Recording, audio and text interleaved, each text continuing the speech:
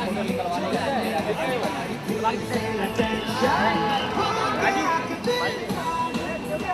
a really unique way of promoting a film. I think that our target audience is youth related. It's also to a certain extent, it's an adult comedy, and we're dealing with young adults in colleges who like to go out and have fun, and double meanings are the way of life, so to speak. Any joke that you see on your phone that's forwarded always has some sort of, forgive me for saying this, but dirty connotation to it, and I think that that's the point of doing an event like this today.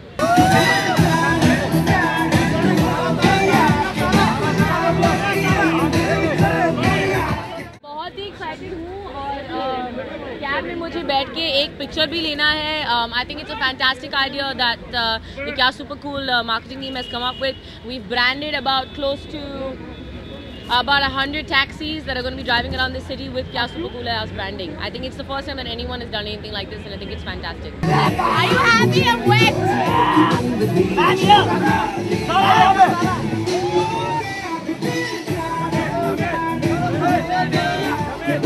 जब मैंने script पढ़ी तो जब फखरू का नाम मैंने पढ़ा, it didn't strike मी. सबसे पहली चीज़ ये मेरे दिमाग में नहीं आया, और मैं सच्ची में बताऊँ, you all can think I'm dumb for saying this, मगर मुझे खुद पता भी नहीं था कि this was the case, that there was somebody who had the name Fakhru. However, जैसे मैंने कहा, कंट्रोवर्सी का जो आपने नाम लिया है वो ऐसा ही होता है कि कहीं किसी को याद आया कि यार किसी का नाम है और हमें इसको ऐसे, जैसे वो कह रहे हैं, बदनाम नहीं करना चाहिए. लेकिन ये हमारी इच्छा नहीं थी जब हमने फिल्म बनाई.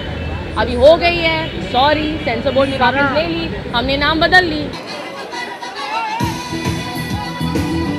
फिल्म में एक सीन है जिसमें हमने देवदास का स्पूफ किया है, जो प्रोमो में भी है, जहाँ मैं कहती हूँ कि